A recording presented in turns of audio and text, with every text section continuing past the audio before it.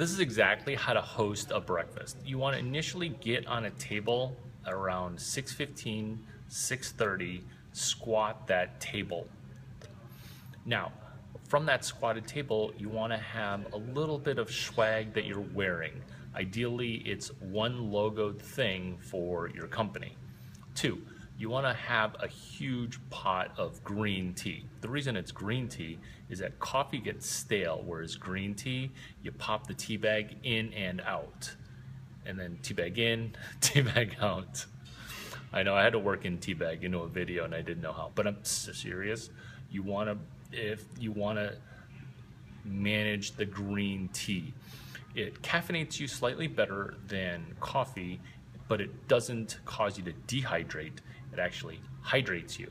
So instead of doing damage, it's actually doing benefit.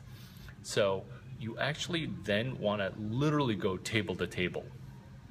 I know that sounds like it's so embarrassing and so tough, but remember, if you're a founder and you're moonlighting, the first casualty of entrepreneurship is your dignity.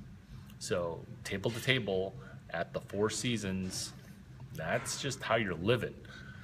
Now, you're gonna get the manager who's potentially gonna hate you. Now, the way to counter that is to literally own that table, where you want to spend a lot of time on that table and a lot of money near that table. So that way when people do say hi to you, you're not cold calling tables and disturbing people. You're literally just trying to say hi and just network because you're adding value to people's breakfasts.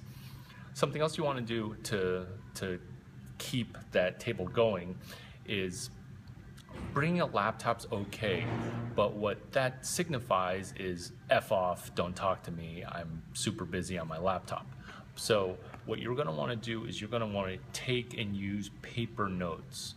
And I know that sounds like an antiquated, use a fax machine, use postage stamps, but taking paper notes is incredibly helpful because you're going to be taking notes of what people talk about. If you take notes on a PDA, that's not going to work because people think that you're multitasking them.